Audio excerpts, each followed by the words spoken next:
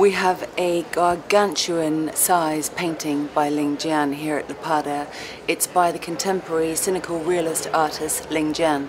Ling Jian is based in Berlin and travels around the world, shows in various museums in Shanghai and Beijing and Berlin. This is possibly the largest piece he's done. He's known for large canvases, and his style is all about the cynical realist movement. So you see realism, but then you have a cynical realist movement, which is post-Cultural Revolution. And if you look to the painting, you can see a very stunning, beautiful Chinese lady, but there's a hidden agenda, and if you look closely you see this kind of neck embrace and symbolic colours of red and green, and it's all about the repression. And then you've got her facial features with her eyes quite wide apart, which shows a mistrust in the Cultural Revolution itself, about the government, about communism, and it really shows a new movement of Chinese artists who are not afraid anymore to discuss the repression, the government, the communist regime, and say that we're ready to move on into a new generation of bold, daring, we've got attitude, we've got our own opinion, and you can really see it in this beautiful girl painting, but also full of